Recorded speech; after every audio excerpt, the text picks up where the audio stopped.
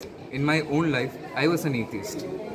I suffered from cancer when I was 12 years old. So with me are two guys, lovely sister and brother from Kerala. I want to ask them some questions. Brother, identify yourself please to the audience. So my name is Safin Thomas Cherian. As you said, I'm from Kerala. I'm doing my bachelor's in BA English. It's my second year. And over to you. Hi, I'm Anugraha, doing my third year BA French from Kerala. All right, so there they are. Now I want to ask them some questions. Just very recently, they held Students' Council in Kerala. What was it like? And what did you do there in that Students' Council, that meeting? Can you give us a gist of what happened there? Basically for me, it was a new experience because I was introduced to EU or UESI just a year back. So I was very new to it, so I could learn more about the organizational structure and how this functions. So in that meeting, I was appointed as the state student cells chairperson. So it's a new experience. And congratulations! Thank you. It's all praise to God.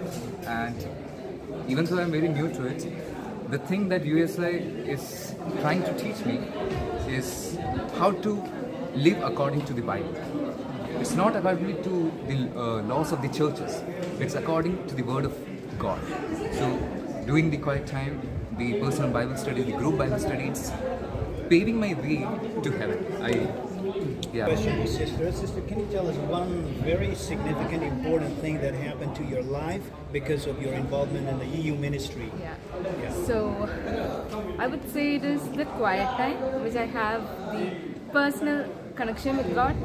I think that is something which I learned new from UESI, and yeah, that's it. What would you say to your friends, students across Asia, in the respective places? What do you say to them? What's your message to them?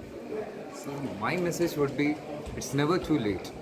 Accept Lord Jesus Christ as your personal Savior. I once again repeat, it's never too late. Because in my opinion, in my own life, I was an atheist. I suffered from cancer when I was 12 years old. So that was my phase of transformation when I knew God, and I had this very personal experience from God. He came down from heaven, touched me, and I have heard His voice. So that's the miracle that has happened in my life. This miracle won't be happening in anyone's life, maybe, but I would recommend learn the Word of God and accept Jesus Christ as your Savior. By doing this, you will pave your way to heaven and you will not regret it. Amen. Amen. Sister?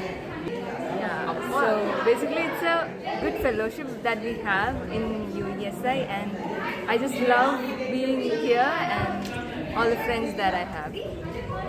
Brothers and sisters in Christ. Yeah, so our brother and sister from Kerala, once again, give it up for them. Brother and sister from Kerala.